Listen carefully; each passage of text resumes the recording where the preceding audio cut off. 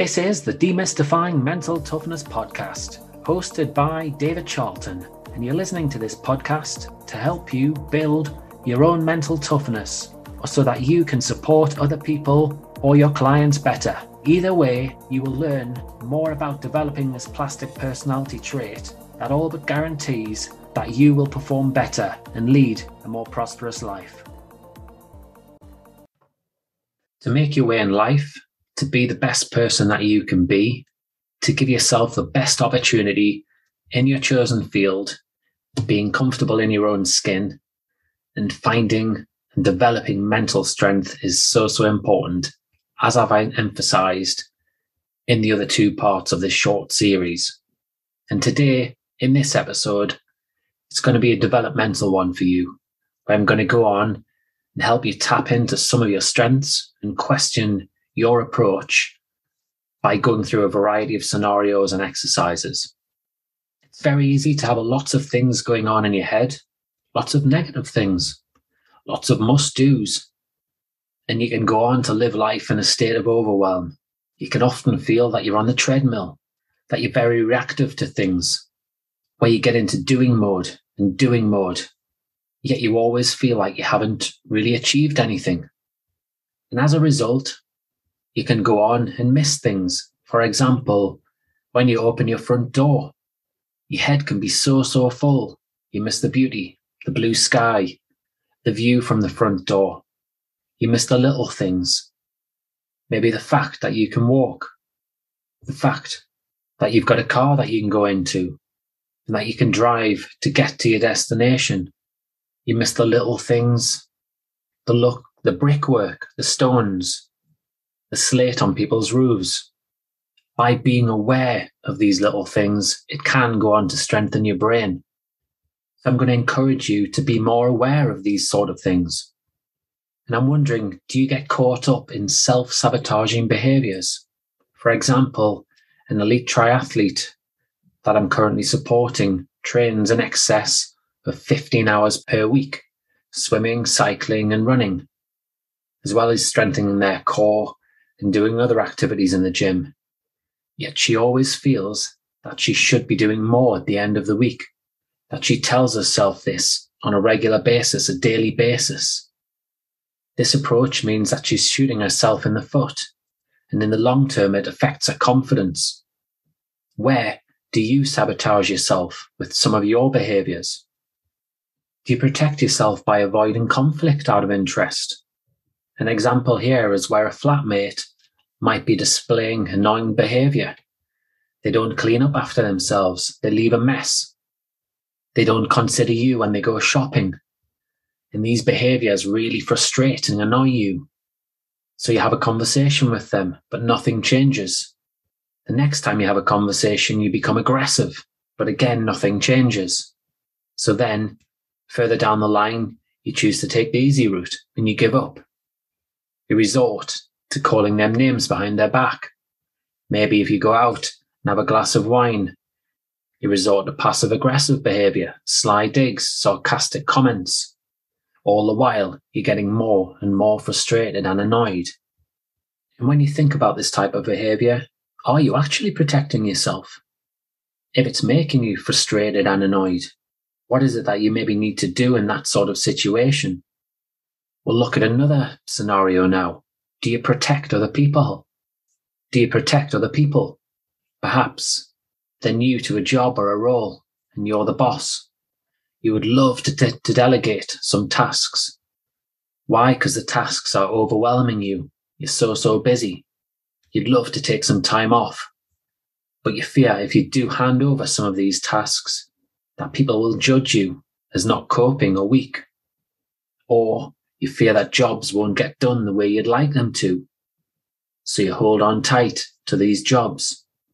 And are you actually protecting the other people? Because maybe you worry about overloading them. But all of these worries, they remain inside your head. And you don't have these conversations, these important conversations with people.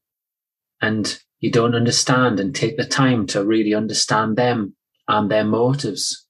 So as time goes by, you feel more and more overwhelmed. And your mental strength ultimately is zapped as a result. Then we have another scenario. We'll talk about friendship now. Do you find that sometimes you're just too busy? Too busy doing things, too busy working, too busy using technology, social media, gaming, to have a simple conversation with a friend, to show them that you care. And again, by doing this can have a positive effect on your mental strength. You can feel an awful lot better about you and be more comfortable in your own skin. So when we think about it, mental strength and the ability to see the simple little things, to avoid self-sabotaging behavior, to stretch yourself, to stretch others, to give your time and love to other people, it all takes strength. It takes determination. It takes commitment. So now let's think about mental strength and commitment. A number of my high-profile guests who've competed at a high level in elite sport have told me about the sacrifices that they've made. They've missed weddings, birthdays, nights out with friends. They've gone through months where they haven't drank alcohol, or they've made the choice not to drink at all in their lives. Now this takes endurance. It takes restraint.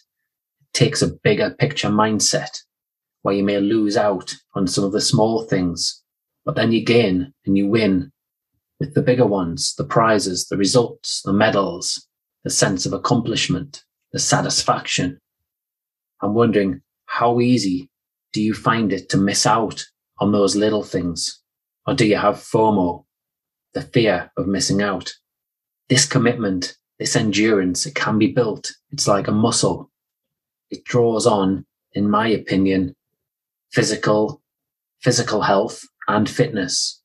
If your diet is well balanced, if you take relevant vitamins and minerals, supplements, if you prioritize fitness, strength, flexibility, certainly depending on your chosen sport or field, if you prioritize sleep, making sure you get 7 to 9 hours sleep each night, and if you have some health problems, you seek to address them immediately and not ignore them. These are really going to help you. And these areas can massively help build your mental strength, your focus, and your commitment. Now let's think about your failings. How often do you think about your failings? Can you get drawn into self-criticism?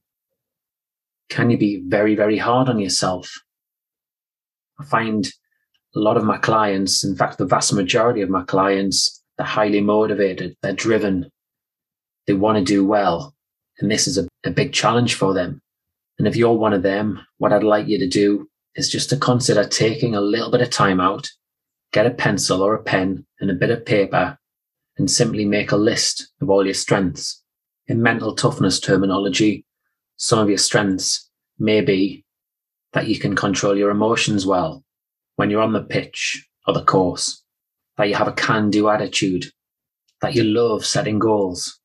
And then if we think about your personality, it might be that you're kind, you're caring, certainly for others.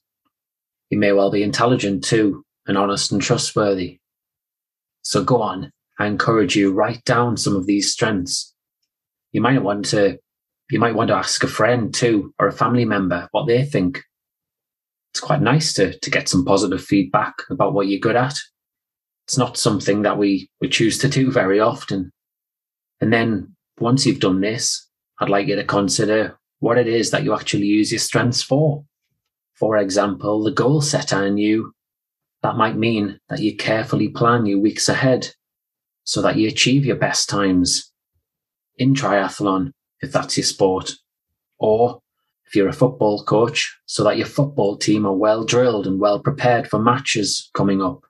And your can-do attitude may mean that when you're faced with a setback, with an obstacle, for argument's sake, a period of self-isolation due to COVID, you can quickly get into solution mode. You can quickly map out how you're going to spend your time more effectively.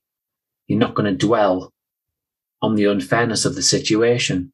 And this exercise, it's all about self-appreciation, really. It's recognizing where your qualities lie and how they help you. Another thing that you can do is consider where your beliefs around your mental strength actually hold you back. Where is it? Where do others stop you from being mentally tough or mentally strong? Are there people around you that aren't supporting you in the right way? If you operate in a team environment, are you coming off the training pitch positive about the experience? Are you actively encouraging your teammates? Likewise, if you operate in the workplace, are you promoting a positive culture with the way that you communicate, with the way that you interact with people? Or not? Is that the case? And last but not least, let's consider what mental strength is to you. I'd like you to sit back and recall some times when you were strong, when you did handle adversity well. I'd like you to visualize yourself in these situations. And whilst you do so, you might want to consider some metaphors too. For example, the sight of a strong oak tree being battered by gale force winds, yet withstanding them with its long and resilient roots.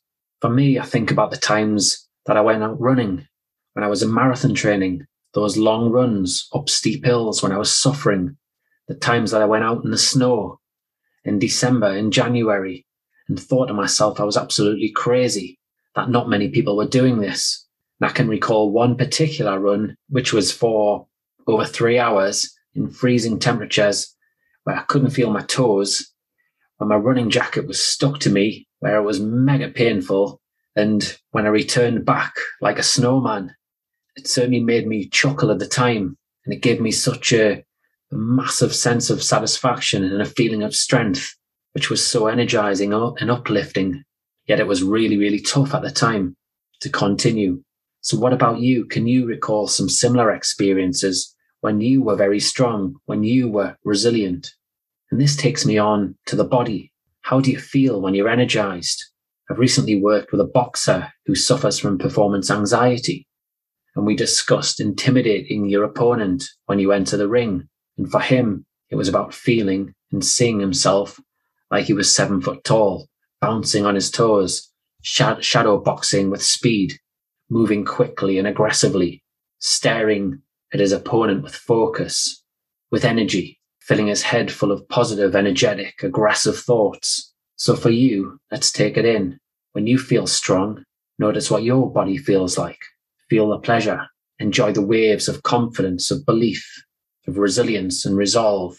Notice how you stand when you're feeling good, when you are feeling strong. How's your head positioned? What are your shoulders doing? How are your legs and your lower body positioned? Really appreciate that strength and the possibilities that these feelings can give you. It certainly beats having your head down and being overly concerned by the negative things. And I'm wondering how it can impact on your life in a positive manner. These feelings of strength, how good would that make your relationships with other people too? And let's be honest, when you feel good, when you feel comfortable in your own skin, you're more likely to interact with other people more positively. So yeah, this episode of Demystifying Mental Toughness has been a bit different.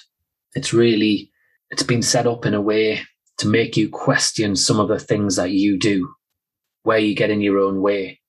And I'm hoping it's been an uplifting one too for you, so that you can feel that you can turn some negativity round into positive thoughts, that you can find your strengths, that you can really tap into them, that you can appreciate them, see them, feel them. It really can be a hugely inspiring process and very uplifting. And ultimately, by doing so, by just changing your approach ever so slightly, you really can help yourself feel more comfortable in your own skin. I'd be very, very grateful if you have enjoyed this episode, if you could leave a positive rating and review using Apple and iTunes for the podcast. It really helps me get a greater reach and impact more positively on more and more people's lives, which is what it's all about. Until next time, enjoy your week ahead. If you enjoyed this episode of the Demystifying Mental Toughness podcast with David Charlton, do check out my website, sport-excellence.co.uk, and my online sports psychology resources. The Sport-Excellence website has essential resources for anyone looking to build their own mental toughness or the mental toughness of their athletes or teams, or if you want to achieve peak performance more often or optimal functioning. The Sport Excellence website has everything you need to keep moving forward and thrive. So go on, head over to sport-excellence.co.uk to find out more.